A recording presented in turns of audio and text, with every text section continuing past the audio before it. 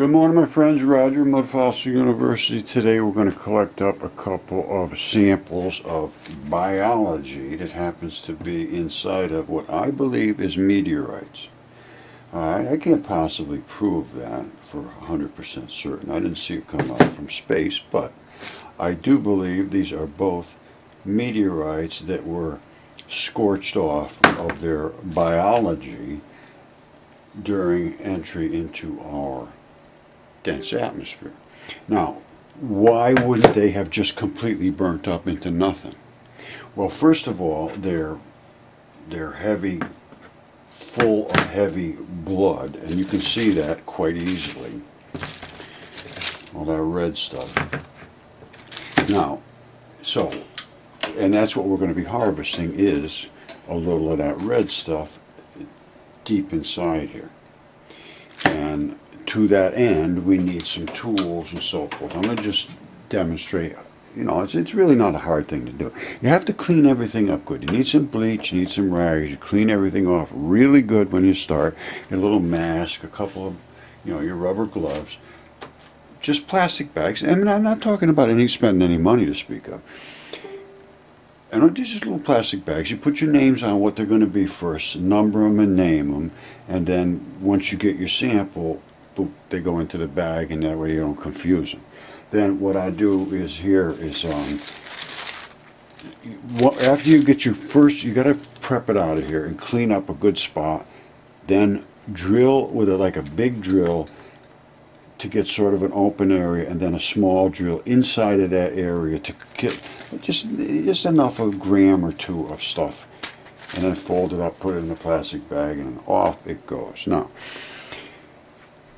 I'm going to just go ahead and do this and more or less show a little bit as I do it, and that's the process. You don't want to contaminate it. You don't want to get it blow on it or anything like that, because you might put some stuff on. You just want to take basic precautions.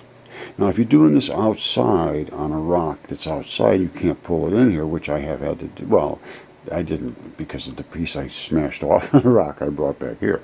But if you wanted to leave that rock intact and take the piece out there, your best bet is to drill like from the side, so that you're not on top of it. You drill from the side and let it come out the side, collect it up there. The first stuff you get out, then put a clean slip under, and whatever, however you do it, a tiny drill like this or a little drill, however it is, and then just clean it up from that little piece.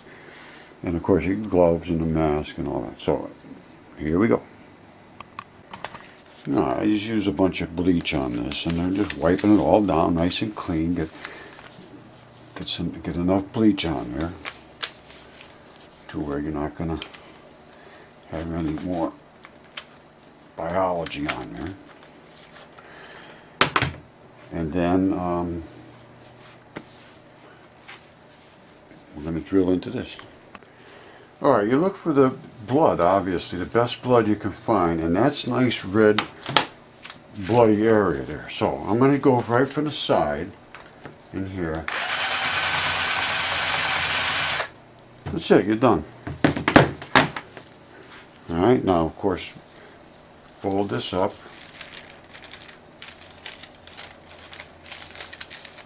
Into the glassine bag. Make sure you put it in the right bag. You could label this as well. I'm not going to, but you could.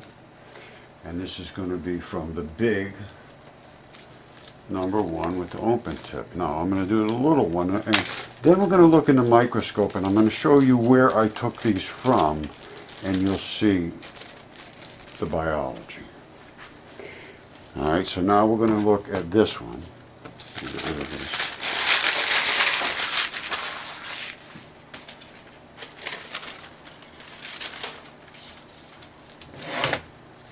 Alright, so now, first of all, let me just go and wipe my hands off from the stuff we just did. Now,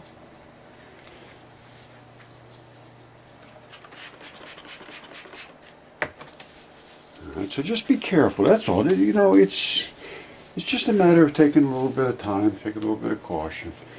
Now, this drill is no longer going to be used. Out of the way. And we will grab this one. Now, if you can see, all of this red is, there's a lot of blood in that red. That's not mud, that is blood. So we're going to go into this. Right here.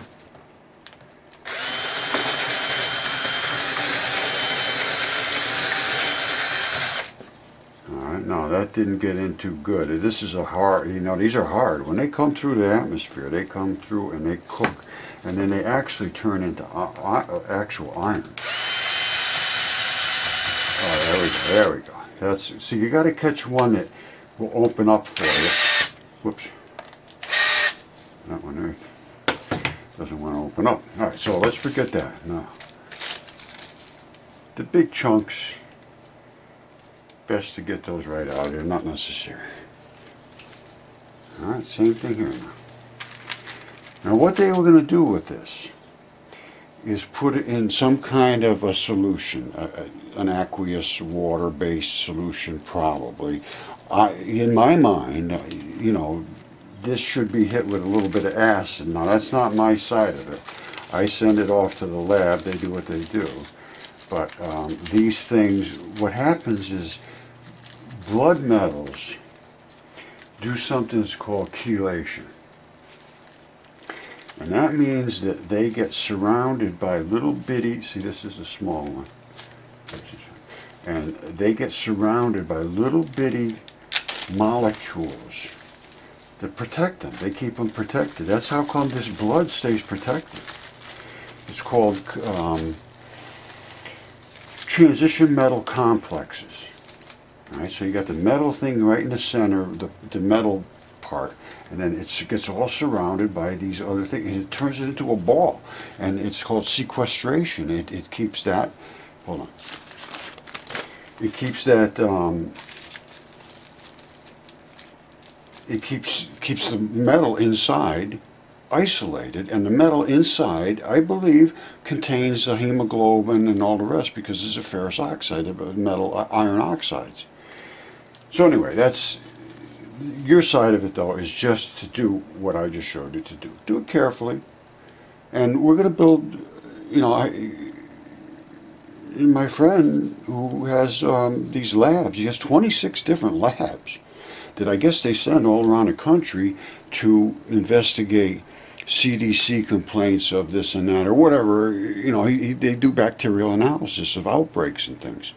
And he actually offered to send a lab here for me to do this, but it's just too complicated for me to do. I can get this much done. The rest, I just don't have time for that. But these people know what they're doing. These aren't just theoretical people that, oh, we're guessing at this, guessing at that. No. This guy has PhDs. He's got more degrees than a thermometer. And they're all in things that are actual, true things. Engineering, chemistry, bacterial, all this business. I mean, it's actual pleasure to talk to this guy. I mean, absolute pleasure. And he's going to start a university for me within his own accredited university. So this is not going to be some joke university. This is going to be a real, true, investigative university with the ability to test the things that, the statements that I've been making. You know, I've had it tested already, the DNA, I've had 3 DNA tests, I've had CAT scans done, I've had anatomists verify it, I've done the chemistry, I've done the recreation of the process, and now I need to get this handled.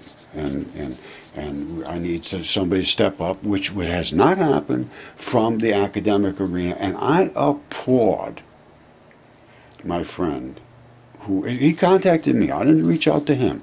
So this was an extreme effort on his part to overcome his programming. And I did, you know, we've talked extensively, and very, very wonderful conversation, really. Because he knows everything. The problem is with the PhDs that are theoretical PhDs, or even PhDs that have one specific ability. They are just lost everywhere else. I mean, it's absolutely amazing. They are so dominated by their peers that they have no ability to stand up against them, because they all have an opinion that is absolutely wrong. I can tell you that right now.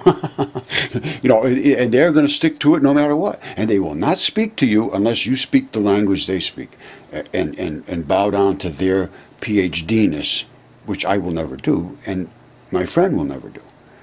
Because he knows, and he's already above them, so he doesn't have to bow down to anybody. They already have to bow down to him. So he's now saying to him, you straighten your act out and get it together, because you people are making yourself look like fools, and you're making all PhDs look like fools.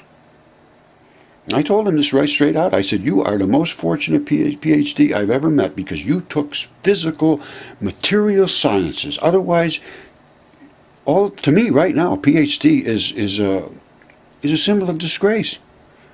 I for years and years and years, not one single response. I told him this. I said, I can't believe you've contacted me.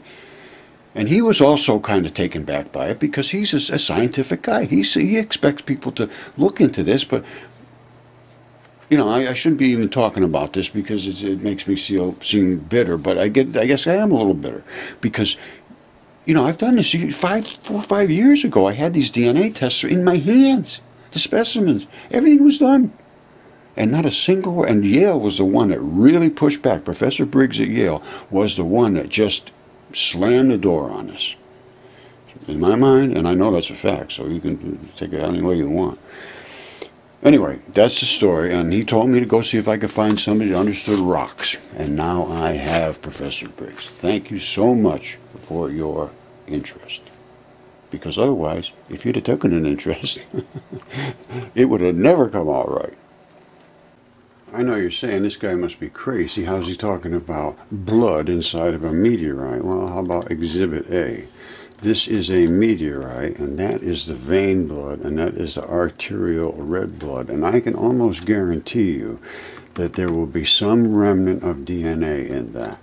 Now, all of this crystallization and patterning and so forth is from the acid etching, but there's still more blood remnants here and there. You see this? This is supposed to be the oldest solid material in the solar system. That's the blood in the artery in the vein coming out of space. That's chondrules. Those are the interstitium balls. There's a gigantic lung. Now, this brings up the point. The lungs and the hearts turn into almost solid iron, because they are literally iron to begin with. They're 100% blood virtually. That's what the lung and hearts and lungs do. They push blood around. They collect it, they pump it, and they distribute it. All right, there's basically the same thing. It's an iron meteorite that, well, I don't know if it's a meteorite, but it could be. Actually, it could be. Now that I'm thinking about it. Anyway, it's a tiny little lung, and it's now iron. And that one there is not tiny, but it is now iron. And that is the red signatures of blood in it, and that is the red signatures of blood in this one. I mean, it's what it is what it is.